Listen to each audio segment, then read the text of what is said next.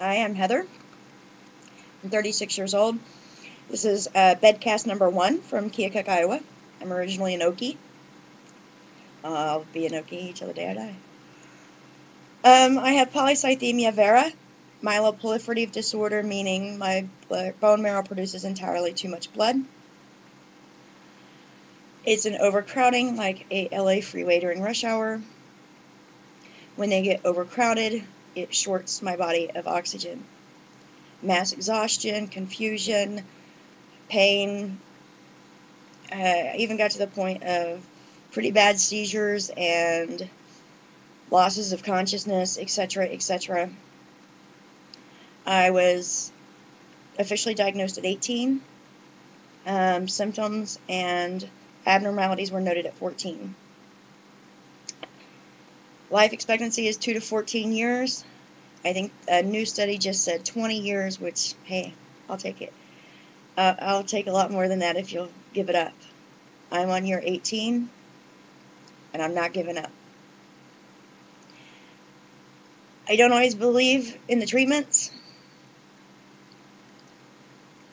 To give someone something they know will cause them cancer as a treatment for side effects is preposterous to me, but it's working. And as long as it's working, I guess I'm going to keep doing it. I'm a little ticked off that sugar upsets my stomach. I'm not going to lie. But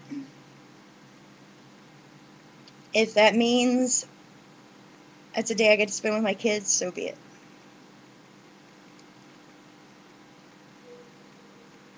There is no cure. There is no getting better. This is it, folks. This right here is good as it gets.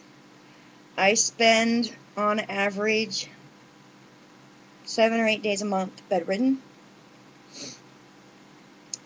On a really good day, I have a few hours activity, but I pay for it the next day. I pick and choose my activities wisely. So if I went somewhere with you, you know it was planned and I really wanted to. Or at least willing to pay the consequence the next day. Thank you, friends and family, for your support.